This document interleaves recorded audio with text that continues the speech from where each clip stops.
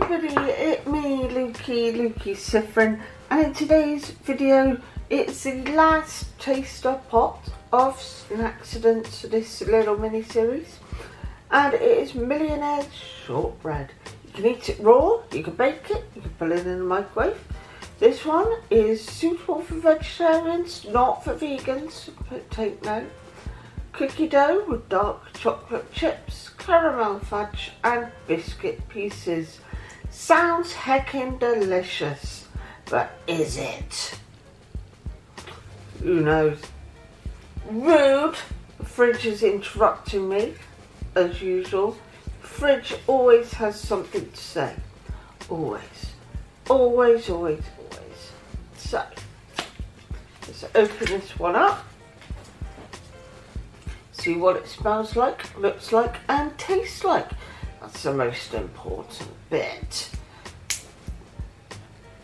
Yeah, gotta get in there first. Yay, done it. Success.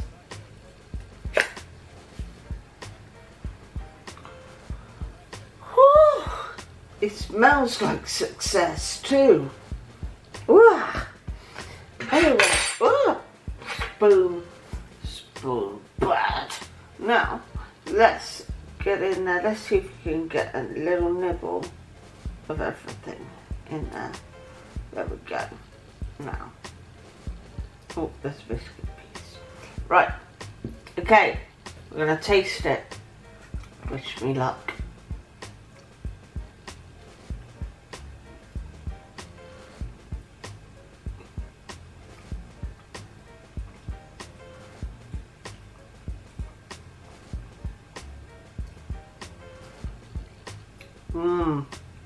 Okay.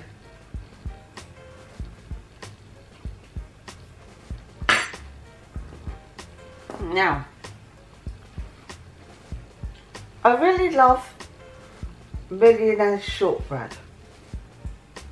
When I was a cub, I used to buy it every Saturday, and this tastes exactly like Saturday. It's really, really nummy. I really like it. It tastes exactly like Saturday. What am I talking about? Well, yeah.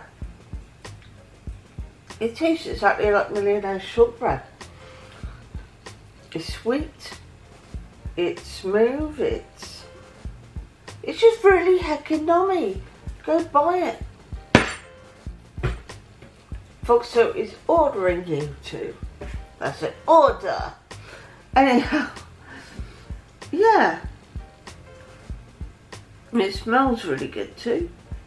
Looks really good. Might bake it later. And I'm definitely going to get a monster tub when I get the chance. Definitely.